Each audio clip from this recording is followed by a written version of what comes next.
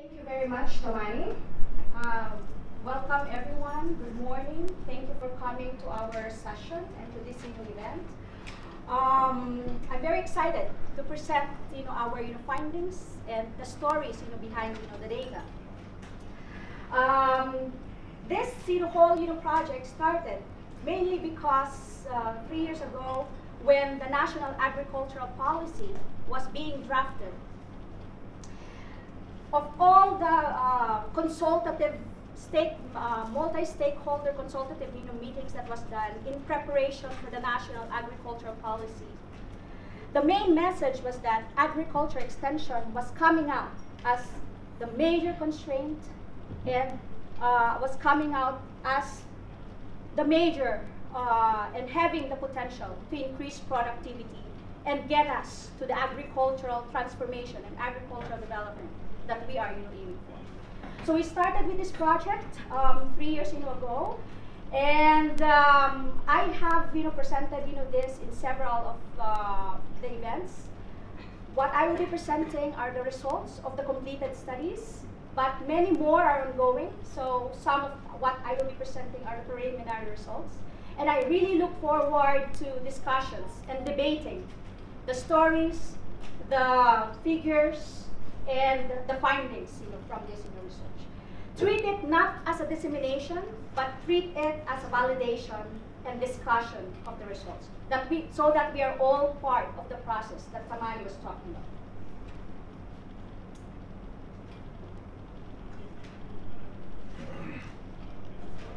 about. Okay, so the Pluralistic Extension project started in 2016 with funding from the Government of Flanders, with contributions from GIZ and also USAID-SANE project and the CGIAR, Policies, Institutions, and Markets. So the main objective was to provide evidence-based policy and strategy support to help coordinate and revitalize the pluralistic agricultural extension services provision in Malawi. And the specific objectives of our project was, one, assess the current status of demand for and supply of services, to monitor progress of key indicators over time, to identify approaches and interventions that worked or didn't work, and lastly, to inform the extension policy and strategy development that is ongoing.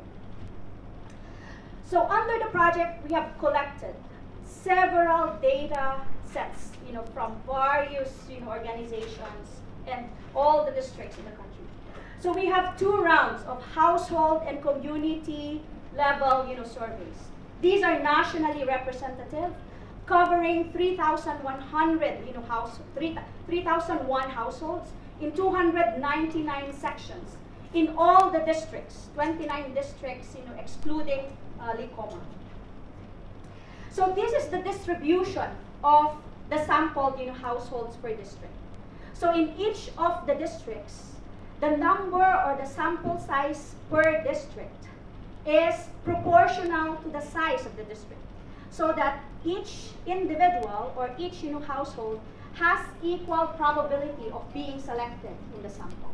You can see here that there are districts that are more because it's bigger size for the district. SANE came and want to also piggyback and use the data set for the monitoring and evaluation for the SANE. So we increased, because of that additional funding, we increased the sample size in the Feed the Future districts to enable district level analysis in the Feed the Future USAID projects. To maintain the national representativeness of the data in all our analysis, descriptive, qualitative, and quantitative analysis, we had to put weights, so that we put less weights to those oversampled Feed the Future districts, and higher weights for the samples that are not Feed the Future districts, so that we maintain the representativeness of the data at the national level. So in addition to the household surveys, we also had a census of all state and non-state service providers in 15 districts. And the 15 districts are shown here. It's representative across regions, across ADDs, and across economic systems. In addition, to that, we also had in-depth, interviews of, lead farmers in same sample communities where we had the household, survey. So we had in-depth, interviews with 531 lead farmers in same communities, so that we can compare what's, going on, how are they performing, and how are they interacting with other, farmers in the same, households where we did the household and community surveys. In addition to that, we did series of in-depth, interviews. We did focus group discussions, and we have also access to the data on the different, DAES structures, starting with the VACs, ASPs, DSPs, DAES, a lot of acronyms, DAEC, and also, DAC. We have also access to those, type of information. So this is the level and the nature and the intensity of, the data, the richness of the data that we are using for our analysis. So, with that, data, what are we finding as the positive, trends? There are many, good news. Number one, we are finding the data that there's high coverage of extension services, much, higher than most countries in sub-Saharan Africa, comparable to Ethiopia, and much, higher than Uganda. Two countries in sub-Saharan Africa that invested a lot and made a lot of reforms in their agriculture extension system. So that's really good news. The second good news is that there are improvements in access to extension services for both women and men, and also for both youth and non-youth. So that's second accomplishments. The third is that there's consistently high ratings when you ask, farmers about the usefulness and satisfaction on extension, services. The fourth is that we are seeing more diversity of extension messaging. Now we're not just focusing on agricultural production, but we are seeing more messaging on markets, market access, climate change and environment, and nutrition. The fifth, the positive, trend is that there are greater use of cost-effective, tools and delivery methods, such as the use of radio programming, for example, and the use of community and group, approaches to deliver and, to diffuse the information faster to the communities at a lower cost. And the last positive trend that we are seeing is that we are seeing greater crop diversification, moving away from maize and tobacco and more into legumes and other crops, although the rate of change is, so far slow. Now, I will be giving you details, to provide, some evidence and provide details to those general trends that I just presented. So I will be showing you a few graphs. So in each of these graphs, take note that these are national level. So it's not specific to a district that you are working on. It's not specific to a project or program that you are working on. These are all national level because we want, to see what's the performance of extension services provided by the pluralistic system, not by government only, not by non-government only, but provision of extension services as a whole. So all these are at the national level. And in most of the graphs that I will be presenting 2016 and 2018. So two periods of data. So let's start with this one. This graph shows the percentage of households receiving information on agricultural price. Again, it's not specific to any source. It's not only from the government, it's not from the non-government, but cumulatively. And in all of the graphs, most of the graphs, I am presenting in percentage of households. So in almost all the graphs that I will be presenting, it's the percentage of the households that we were surveying. So in here, the first set is the cumulative of all the different topics. You can see here that 77% of the households have received agricultural information in the last 2 years. 54% received agricultural advice in the last 12 months. These are comparable to that of Ethiopia. Ethiopia, major investments, major reforms in their agriculture extension system. They're reaching 71% of their households with agricultural information. In Uganda, I'm sure you have heard of NAS. I'm sure you have heard of the reforms. Even in Uganda, that made a lot of reforms, they are reaching 12% of households with agricultural information.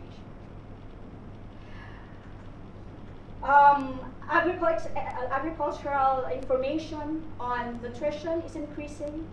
Information on markets is increasing. Information on climate change is increasing.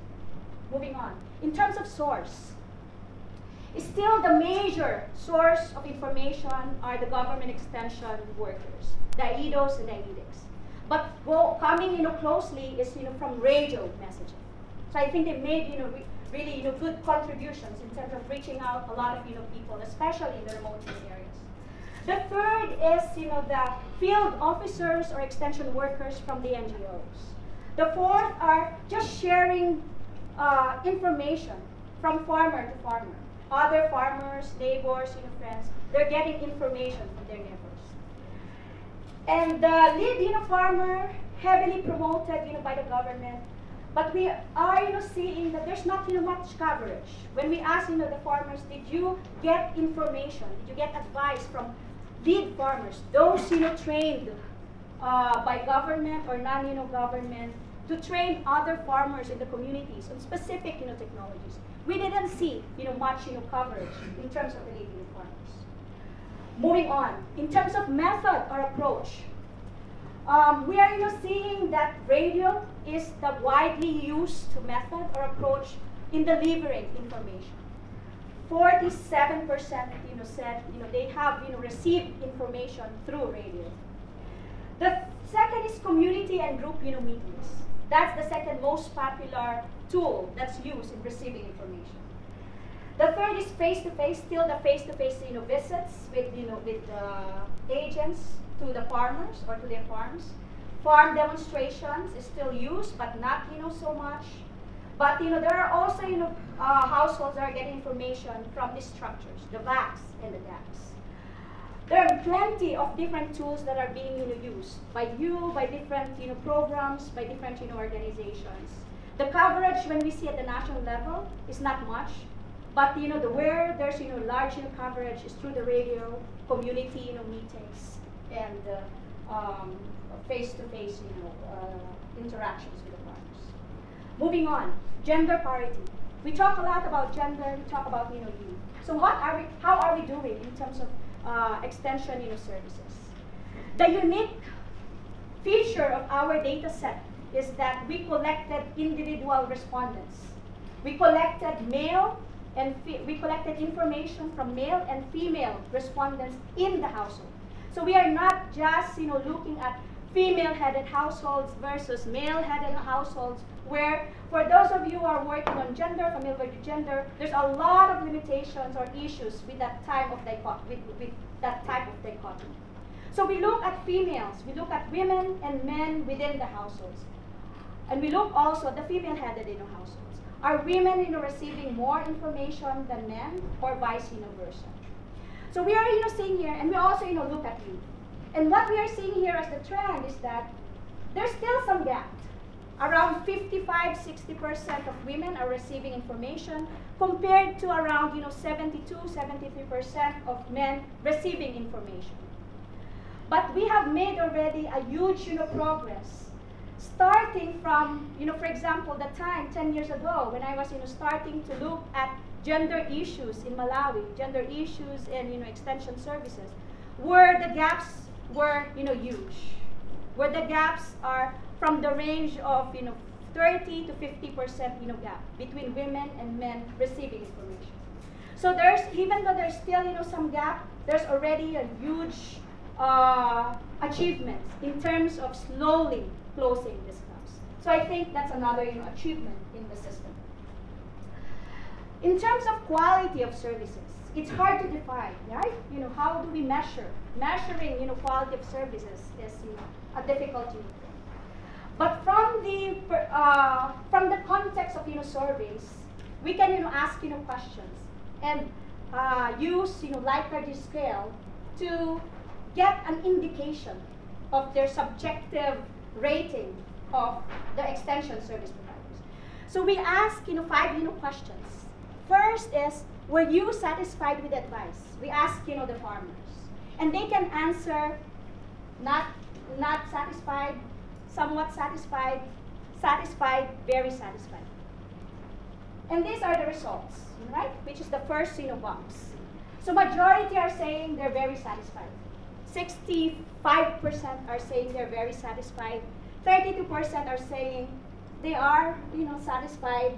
And only, 30% are saying they're not, satisfied. There's a little bit of decline over the years, but overall, there's high rating in terms of, subjective, rating of farmers in terms of the extension of the services that they get.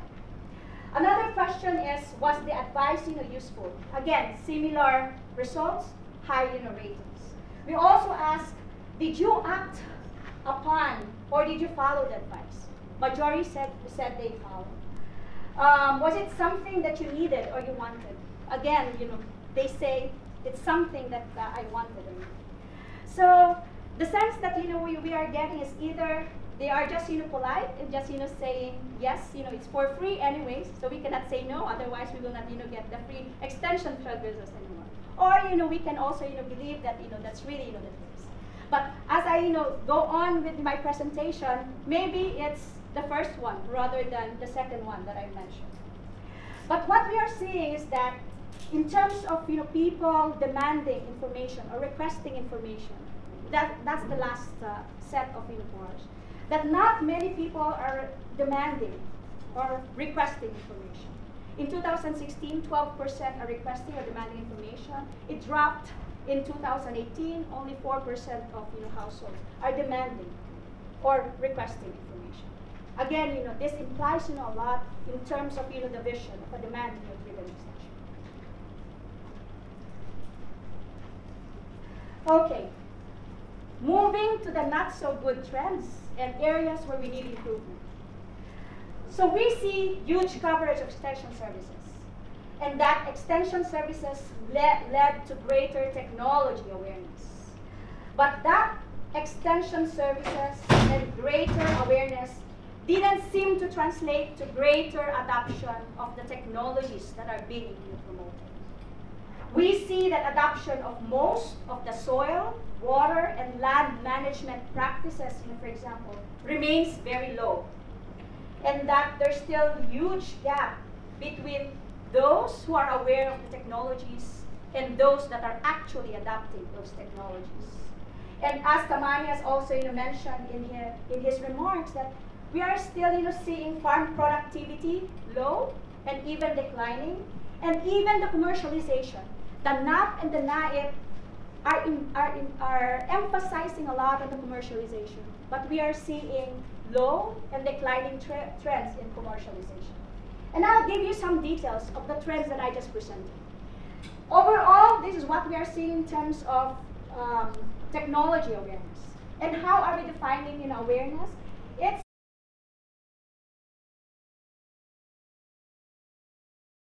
a question in the questionnaire saying, are you aware or do you have knowledge in this particular technology? And then we enumerate the different technologies that we are interested in. But the general trend is that there's high awareness in almost all of the technologies. Almost majority of the households are aware of the technologies. And it's increasing from 2016 to 2018. Not much of an issue here. Moving on to the adoption of technologies. We are seeing that in most of the technologies, it's improving. We can see the improvement from the dark bar to the light bar. So there's improvement in some of the technologies, although there's also decline in some of the technologies. For example, the soil cover and peat planting declined from 2016 to 2018 of adoption rates of households. And we are seeing that in most of the technologies, it's still very low. Soil cover, we are seeing 6% of the households are adopting it. Peat planting, again, 6% of the households adopting it. So when we compare the awareness and the adoption of the technologies, let's just look at across the board. There's huge gap. those who are aware versus those who are actually adapting, huge gap. Let's zero in on the soil cover, for example. 49% of the households said they are aware, they have knowledge about these technologies, but only 6% are adapting. So what we are trying to do is going further and analyzing further what explains this gap. Is it the quality and intensity of extension services that we are providing? Or we have also to question, are the technologies that we are promoting really good, profitable, and productive technologies that would help the farmers? Maybe those are the reasons why they are not adapting. But overall the study, I think this is one of our major findings, that if we could debate, discuss, get insights from our projects why this is happening, I think we could do a lot in terms of moving us forward to not just awareness, but also adoption, actual adoption of the technologies that we are promoting. Here, I think it's not a surprise for you, like productivity in terms of yields per hectare, it's decreasing in most of the crops. Of course, there are many reasons, from climate to other things, but we are seeing declining productivity in almost all of the crops. Commercialization. Commercialization we're defining as the percentage of your production, your harvest that you sold. So this is the graph is saying that in maize, on average, the households are selling 5% of their maize production, and it's declining from 2016 to 2018. Even for the crops that we are hoping to promote under crop diversification, beans, groundnuts, vegetables, people are not selling. Groundnuts, 21% of their production goes to the market, others, they're keeping. A lot of this can be explained by the productivity. They're not producing enough, they're not being productive enough to produce, surplus. Therefore, they would have not, enough to sell to the market. That could also be an explanation. But these are the general trends, from the data. Now moving forward to moving now from the general description of the data, we also did studies, detailed studies that look at effectiveness. So we are trying to search, are there pockets of successes, and are there approaches or areas where it's working or not working. So we're trying to see areas where there's some positive impacts in the things we do. So in an ideal world, as a researcher, I think some of us here are researchers and doing monitoring and evaluation of our projects. In an ideal world, we would work with projects, and we would randomize the intervention so that randomly we're not cherry picking, but half for example gets intervention, the other half doesn't get the intervention. And then we measure the change over time in this two groups, and we measure the impact. That's ideally that's the best scenario. A second scenario is that we couldn't randomize, but we still work with projects wherein we look at the beneficiaries, we do a survey or collect data from a comparable control group, and we look at the changes over time and compare what's going on with these beneficiaries and control group, and that's where we see impact. The third best scenario is when it's not available and it's not possible, we look at panel data, which we have. So the idea is really look at who got the information from this panel data. For example, the intervention that we are interested in here is the training or the extension services. And look also of those ones that didn't get that intervention. And we use statistical methods such as matching or fixed methods, fixed effects methods, to make sure that we are comparing apples to apples. We are comparing same group of people for those that are treatment and for those that are control And then we do the difference, we see the changes over time, and then we analyze the impact. So the first and the second choices or scenarios were not available for us. So we work on our data set to see what's going on with those that got extension services and those that didn't get extension services. So we looked at the panel data and we complemented it with the numerous field work that we did and the focus group discussions that we did and the in-depth interviews that we did. So we've done as rigorously as we can in terms of analyzing this data so that we can look at these pockets of successes, and we look at where some positive impacts are happening. So the first one that we are trying to answer at the national level. Again, all of these things are at the national level. It doesn't pinpoint or zero in a specific district or a project or a program that you're working on. All are at the national level. So at the national level, we are trying to ask, does access to extension services have an impact on technology adoption and other development outcomes, productivity and food security, for example? So I've explained, we are looking at the households that got no extension services, and we're comparing it with those that got extension services. Did it matter for those who got extension services? Did they get higher technology adoption? And did they get higher productivity and food security? So what are you finding? We didn't find any statistical significance. Therefore, it didn't matter whether a household got extension services or didn't get extension services. Again, that's on the average. That's average effects at the national level. So we are trying to understand, can we see where it's working? So we were trying to unpack those people who got extension services. If we try to unpack and disaggregate and see those who got better advice, meaning they're saying that it's very good advice, versus those that are saying that they got good advice, as opposed to those that are receiving not good advice. We're trying to disaggregate or unpack those who receive information services based on what the reported quality of the extension services. So did it matter? For those who are receiving high quality information, did it make a difference in terms of their technology adoption and in their productivity and food security? What did we find? We see positive effects. That those who are receiving very good advice, they have a greater likelihood of adopting the technologies, and they have a greater likelihood of getting higher productivity and food security. Another study that we did is a particular case of peat planting, where we measured their knowledge. So peat planting is an intensive technology where there are certain dimensions that you have to follow, depth, and also the spacing of the maize and crops, and also the use of organic fertilizers, chemical fertilizers. So we measured the knowledge of the lead farmers, other farmers, and extension workers. So we have a knowledge score.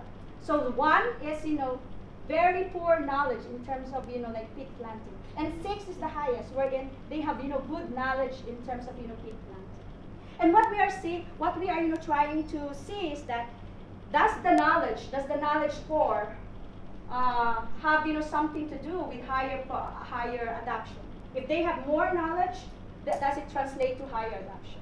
And our studies showing that yes, for those who have higher knowledge scores, it's affecting or making an impact in terms of technology adoption, in particular peat planting.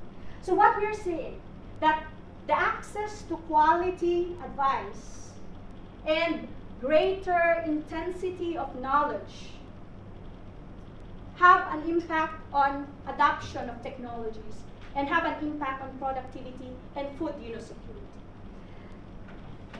The thing that we couldn't decipher in our study is that does the quality of extension mean more intense training, more intensive training, or does the quality of information has to do with the nature of the technology? So we couldn't identify this in the study. It could be for a future research, and it could be a discussion where we can bring in our experiences and our own research in this area.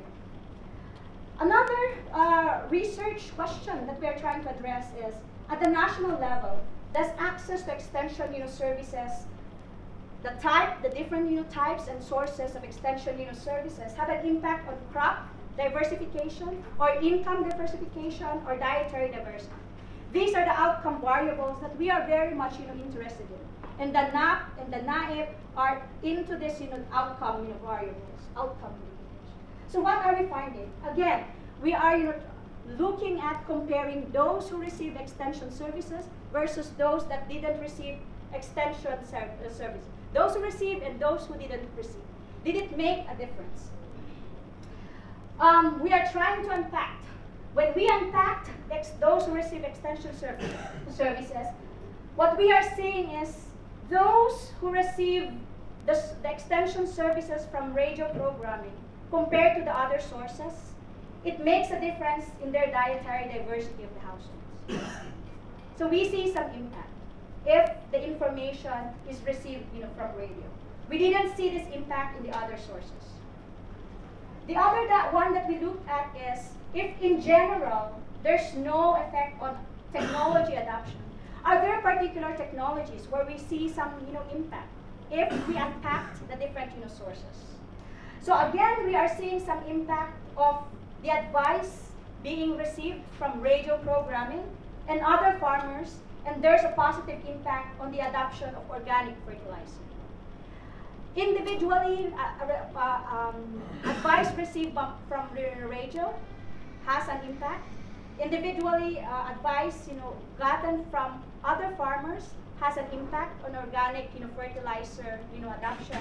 But jointly, if they got advice from radio plus other farmers, it makes greater impact. The third that we looked at is crop residue incorporation, where we are seeing some impact. So if farmers have received the extension services from government or lead farmer or other farmers, we see significant effect in their likelihood and intensity of adoption of crop residue incorporation. The fourth that we looked at is income diversification.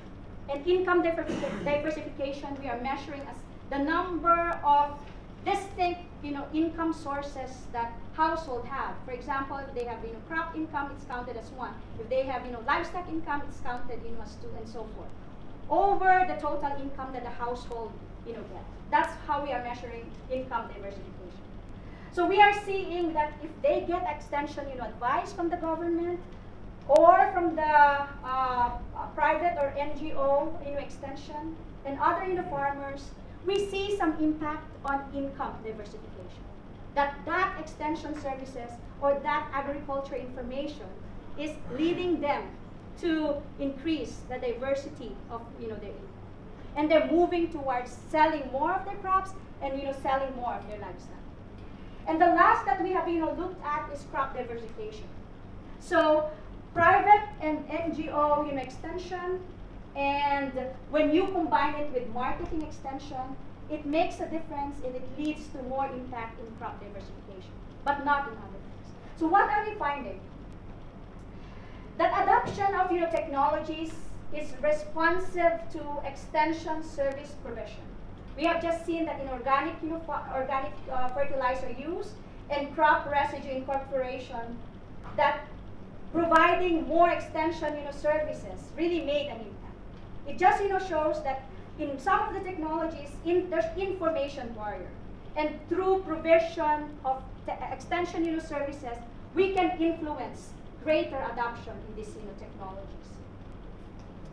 The second is that what we are seeing is that delivery tool or method and source of information matters in terms of impact.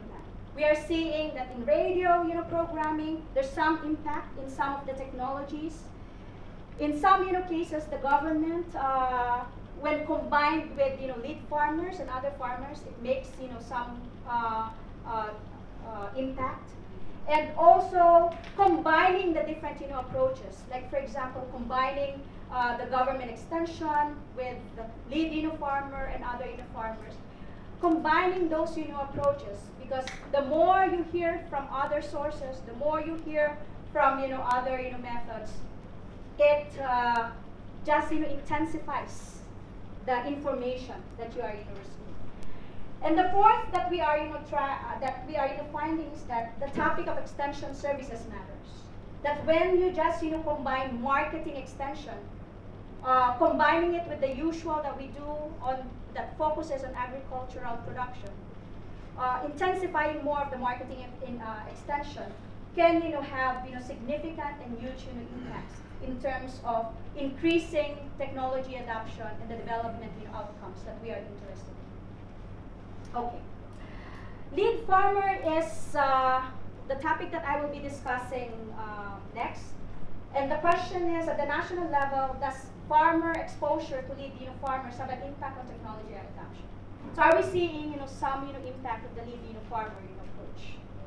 Lead farmer approach has been promoted a lot, and a lot of the organizations are working on the lead farmers. The official figure is that there's 23:1 farmer to lead farmer ratio. So that means around 200,000 farmers or more available in the system. When we did our own census of service providers or our own interviews with the DADOs and different stakeholders, we got a much lower value.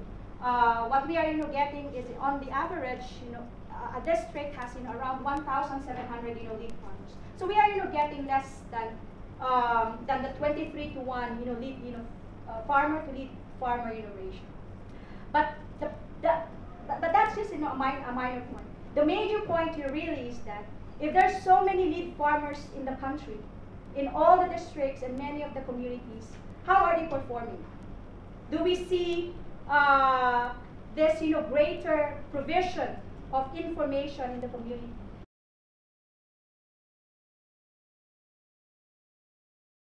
And can we see greater adoption of the technologies being promoted because we have lead farmers there? So that motivated us to do more on this topic.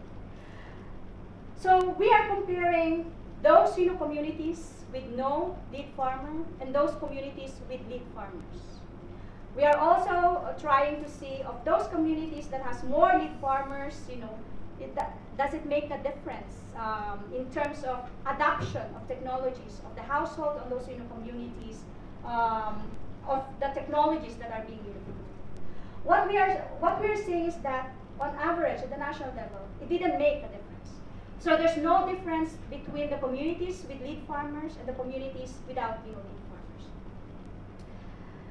We did more analysis. So we are comparing farmers that don't know any lead farmer and farmers who know some lead farmers. And we changed it, we varied it to also look at, does it matter if you know more lead farmers in the community? Our finding is also negative, meaning it didn't matter. Farmers knowing more lead farmers, or farmers not knowing anybody, or farmers knowing more lead farmers, it didn't make a difference in terms of the actual technology adoption. And lastly, we also looked at farmers, whether they received information or advice from lead farmers, comparing it with the farmers that did not receive information from lead farmers.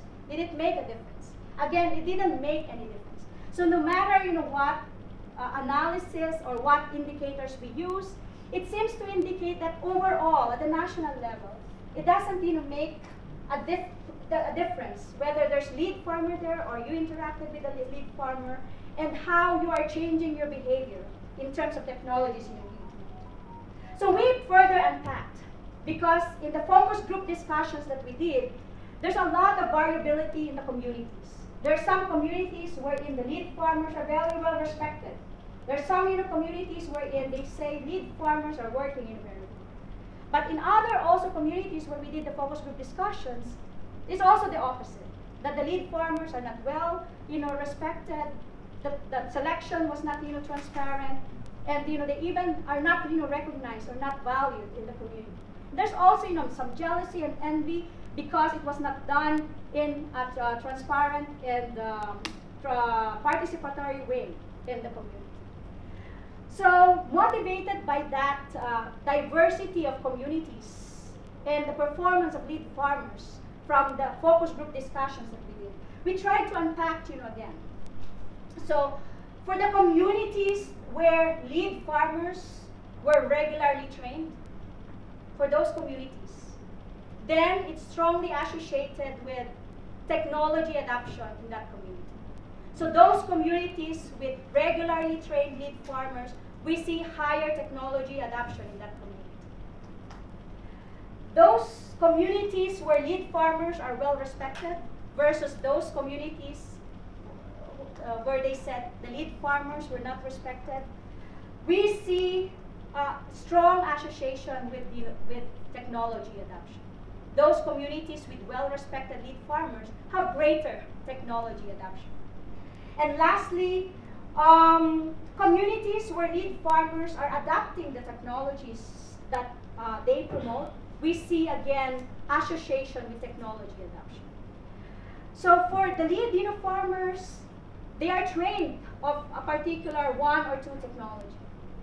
But the data that we are seeing is that not all of them, actually majority of them, have not adopted the technology that they have been promoting. So it's hard if someone who is teaching you about the technology has not adopted the technology. So that's basically what we are seeing here. That in communities where the lead farmers are adopting the technology, we see that farmers are also following and also adopting the technology. So what our takeaway messages? That for the lead farmer approach that's heavily promoted, regular training of lead farmers is needed. Support from the AIDOs and the community leaders are needed. And that there should be a transparent and participatory selection process. We should do a lot more of that. And there should be greater community sensitization and recognition of the value of the lead farmers. Moving on. At the national level, we're also trying to ask the question, does participation in the village agricultural committees have an impact on technology adoption? Again, it's the same framework, it's the same methodology. We are comparing those households that did not participate in the VACs versus those who participated in the VACs. Did it make a difference in terms of their behavioral change or more gearing towards adopting the technologies that are being promoted? And we see impact. So if we can increase and promote participation in this VACs, it can make a difference in terms of motivating farmers to adopt the technologies that are being promoted. The second one that we did is comparing communities that didn't have VACs and communities with VACs. So we didn't find any difference. Those communities with VACs set up, the village agricultural committees, and those that didn't have VACs or the village agricultural committees, we didn't see any association with either one of them having greater or less technology adoption. We unpacked it.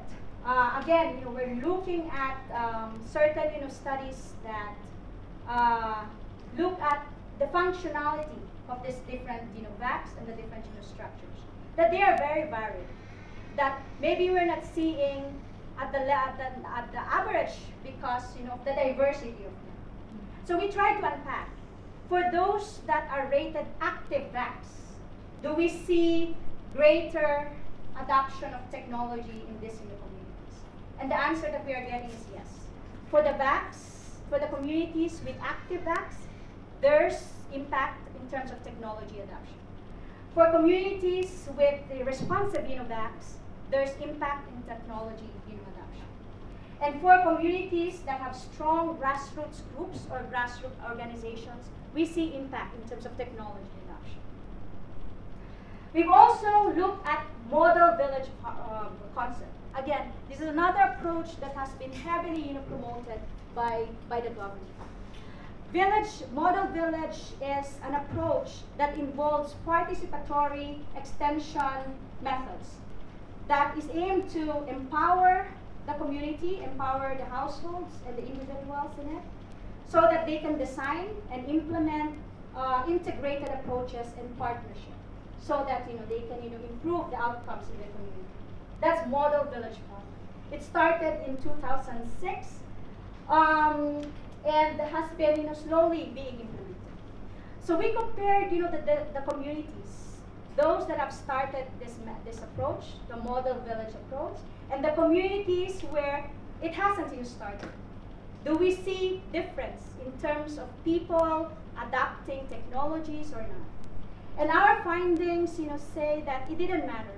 The villages who have started or that started the Model Village, it didn't make a difference in terms of people adapting the technologies than those communities that didn't adapt.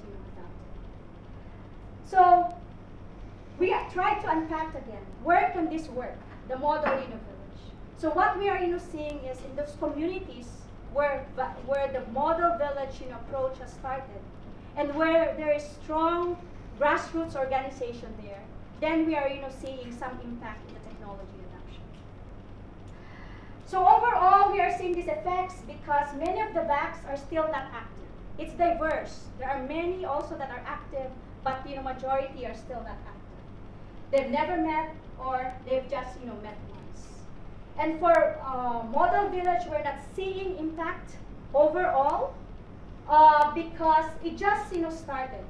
In most of the focus group discussions that we had with the Model Village, the process is just starting. There's a process that they need to follow so that they could be modeling village. So in most of them, they're just in the sensitization stage. In some of them, they have already developed their action plans. But beyond that, nothing yet is happening. That's why we're seeing no impact at the overall level. So my takeaway is that, just from this slide, that the implication is that in the short run, we are seeing that for those well-functioning structures, they're making an impact, right? So the short-term implication is that we should, continue, or we should intensify their support, for them, because if we make them active, if we make them functional, then we can, see some impact. But in the long run, I'm also, questioning that, implication. In the long run, we are, also, seeing that these are pockets of successes. It's still exemptions rather than rules. This, functioning, systems, and those that are working, very well, these are still minorities rather than majority. That's why if you look at overall, you don't unpack, but overall, extension services, lead farmer, VACs, or Model Village. If you're just looking at the overall, there's no impact because majority is still the not functioning one, and the minority are the functioning one. So it makes us, question how long do we have, to wait, or how long do we really need, or what's, required to make, these structures or these approaches, working. Do we have, to wait for 5 years, 10 years, or so forth? So we're still, seeing this small minority pockets of successes. But we still have a long way to go to make them the majority, to make them the rule rather than the exemptions. So we're seeing pockets of successes. But how can we replicate them fast? How can we scale them fast? So we're thinking of accelerating. We are only seeing the small impacts for those structures or for those approaches that work. But majority or overall, a lot of these things are not working.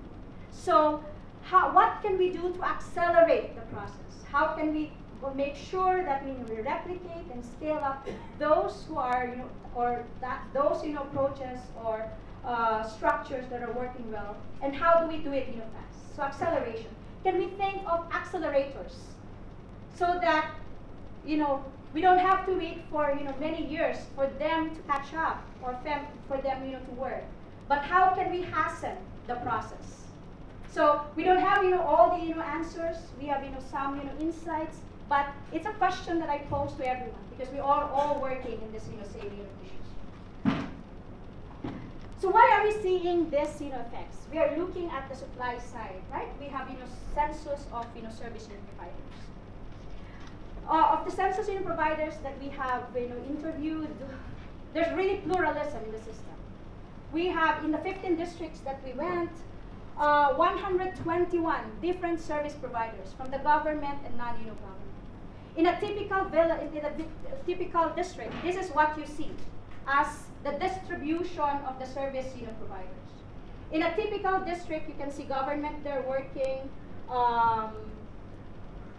different international organizations, 31% international organizations, 31% local organizations.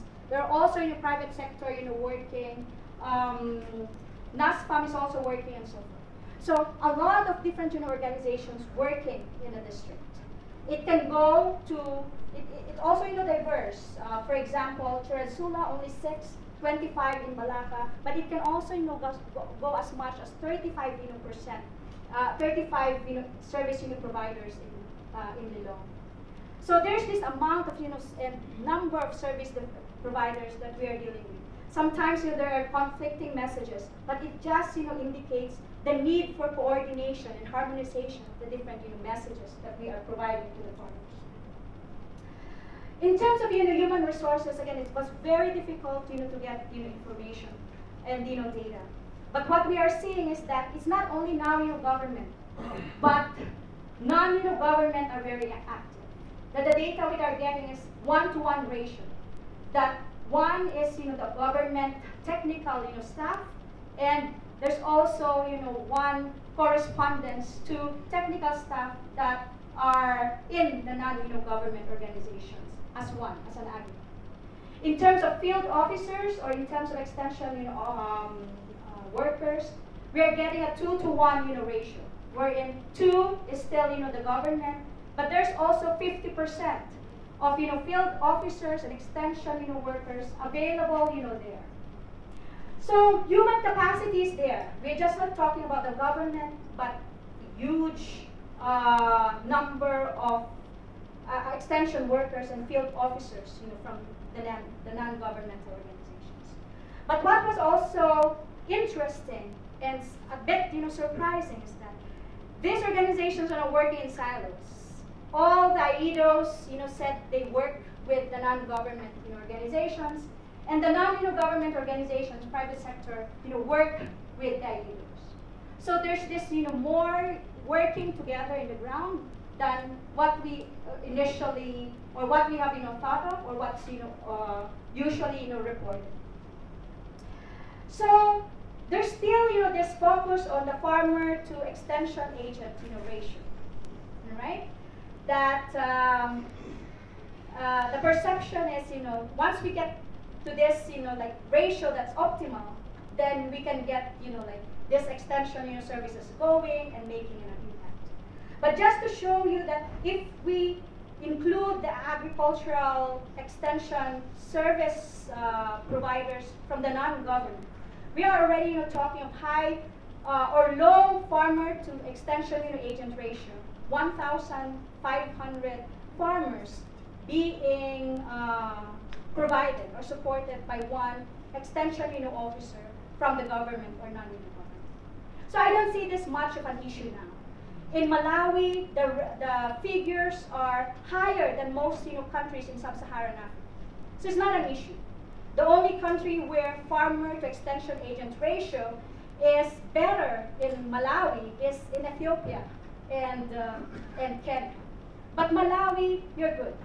So we should go away from the focus of farmer to extension agent as our performance measure, but move forward and not looking just at this input matrix, but really seeing whether that extension services have impacted or made a difference in technology adoption and development of the agricultural sector. In terms of gender,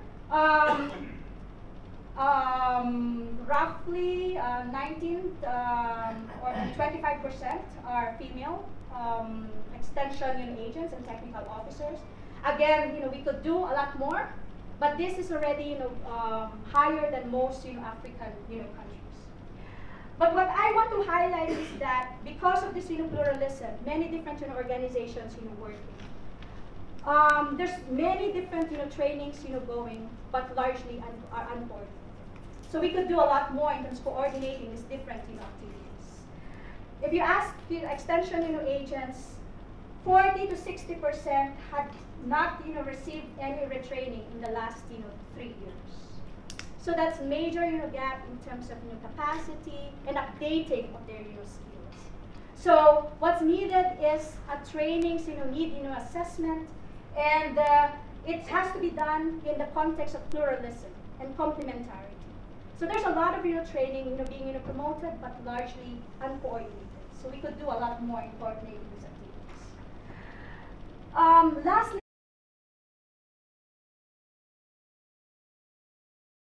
on the supply side, I want to emphasize 3 things. Funding first, the second is performance targets that we are using, and the third is capacity to implement and scale up these activities.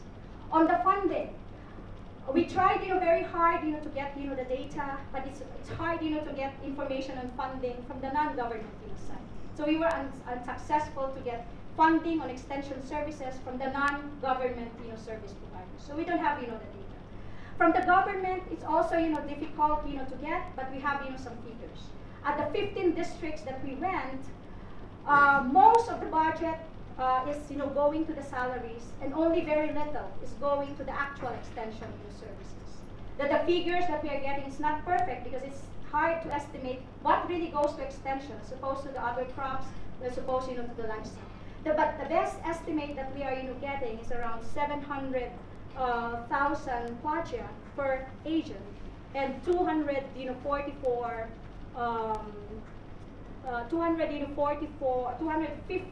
kwacha per farmer. So there's not much. This is per year. This is providing extension services to the farmers from the extension agency per year. So that's very good. We can say that a lot of projects are there because we don't have the data at the project of the different NGOs and private sector that are working. But those come and go. Yeah, those are ad hoc and short term. What we are emphasizing is we need more stable funding for the government, not on the salary per se, but more of the operating costs to do really extension services. On the performance target, I think a lot of the issues, really is the still focus on the input matrix. At the national level, a major indicator that we are still, following is the farmer to extension agent ratio or farmer to lead farmer ratio. At the project level or organization level, we are still measuring, we're still counting the number of, trainees.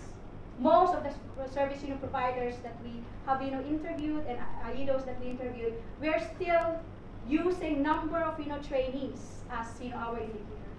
We have to move beyond that and really measure of the outcome. What are we getting in terms of the training and the number of trainees that we are having?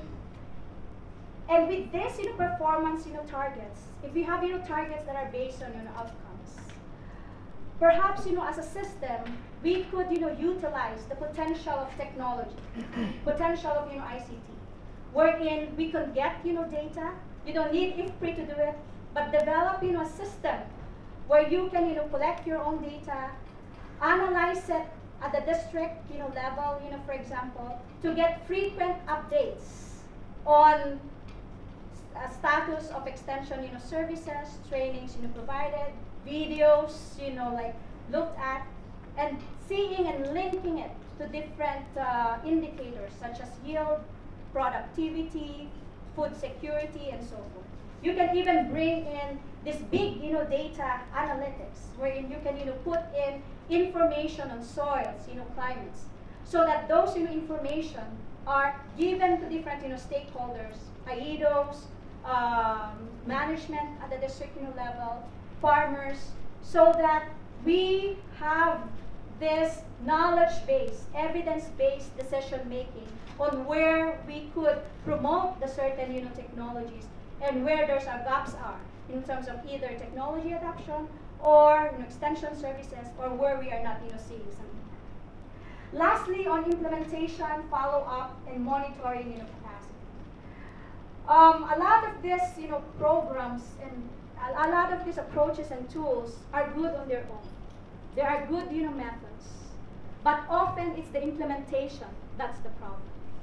Even though it's an approach that is good, if it's not implemented properly, we don't see any impact on the ground.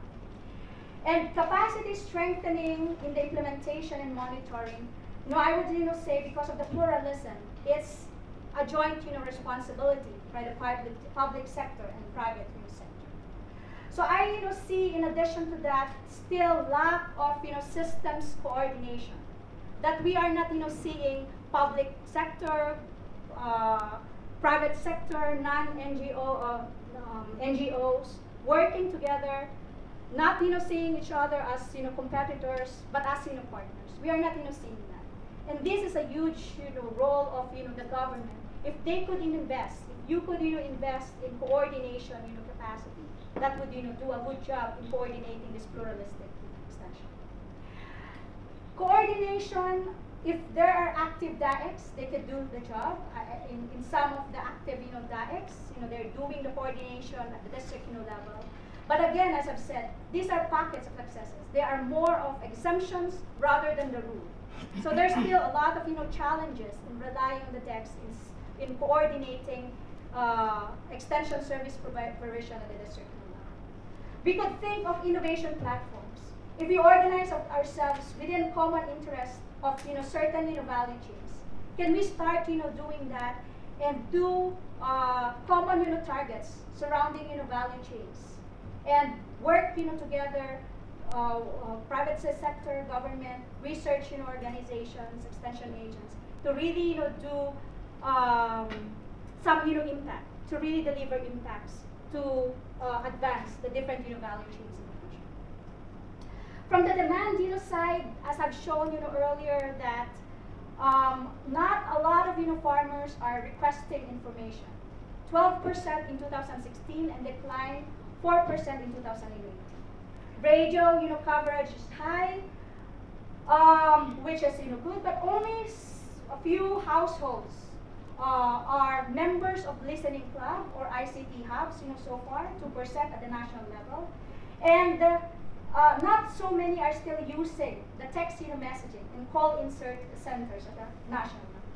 When we did the focus group discussions, those who have used these services say they're very useful. It really helped them and it really responded to their needs. So how can we promote this demand driven and demand side mechanisms?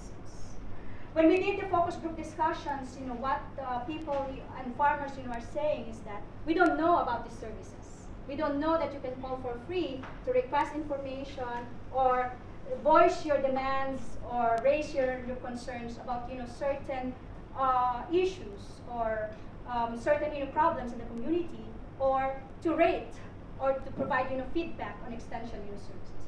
They don't know yet about these services. So greater community awareness and sensitization that there are these services that exist could really be crucial so that more people can benefit from these services.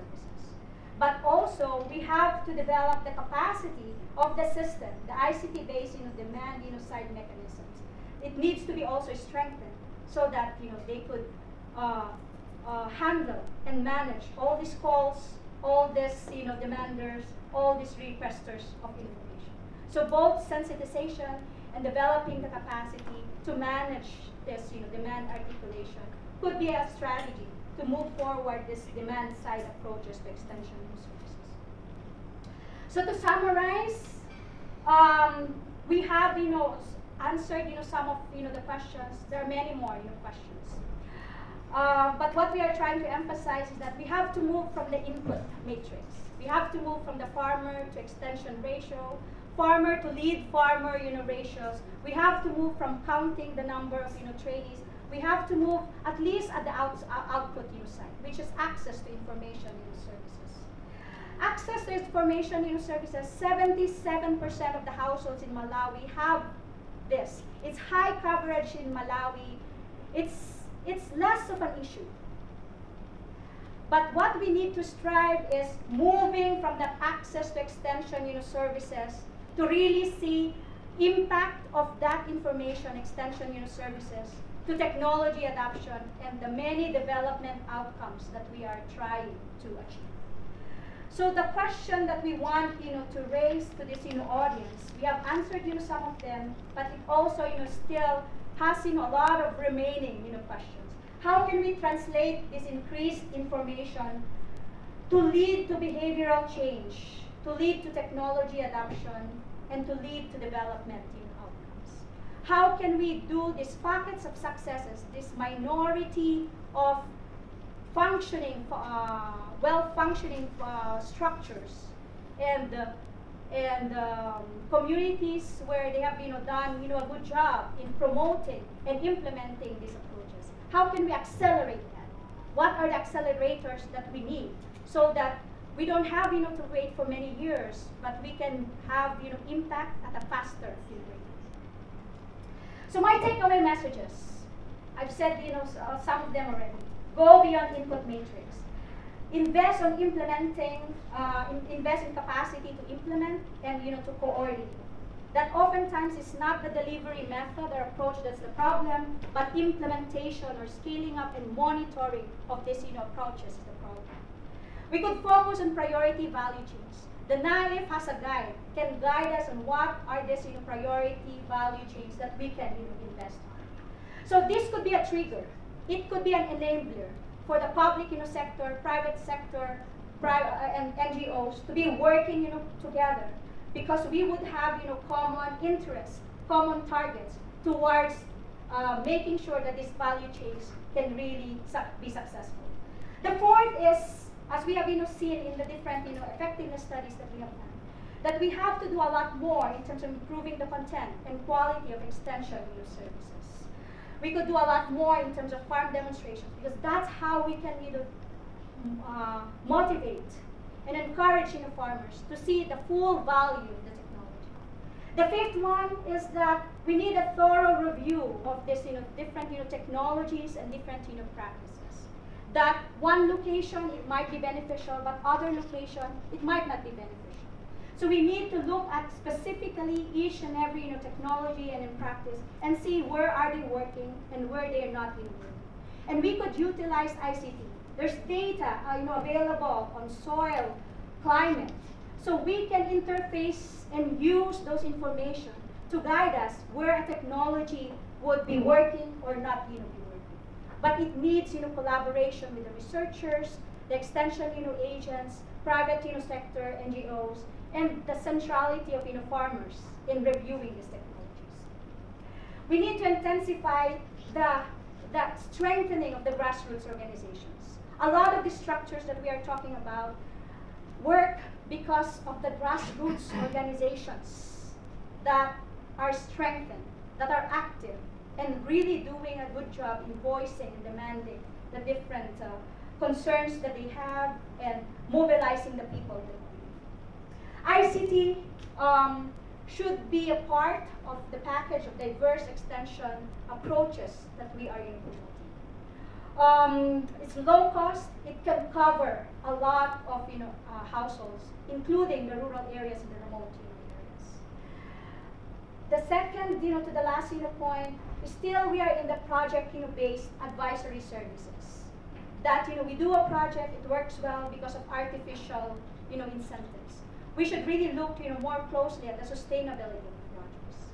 And lastly, a lot of your researchers, a lot of you are in a program, is a plea and an encouragement that we should do more of this type of evaluation. We could do so much in terms of the data that we have, but we could do a lot more of experimentation, a lot of evaluations. We are implementing the projects. These are the areas or opportunities where you could experiment on design features, or experiment on if you tweak something in your design, if you tweak something in your extension services, can you make higher impact? Can it lead to higher impact? So this experimentation can be done. 3 economists, Duflo, Kramer, and Banerjee, have just won the Nobel Prize of Economics because of this experimentation, social experimentation that they did. Because only when you control things and do this in experiments that you can see which one's working, which is not working. So jointly we can do this and learn from these experiences. With that, I thank our funders, Government of Flanders, GIZ-SANE, the USAID, for providing us the opportunity, the platform to collect the data, analyze the data, and provide useful feedback on how the system is working. And hopefully we can take these messages forward and really do changes or improvements in how we do things, both at the public sector and non-government sector.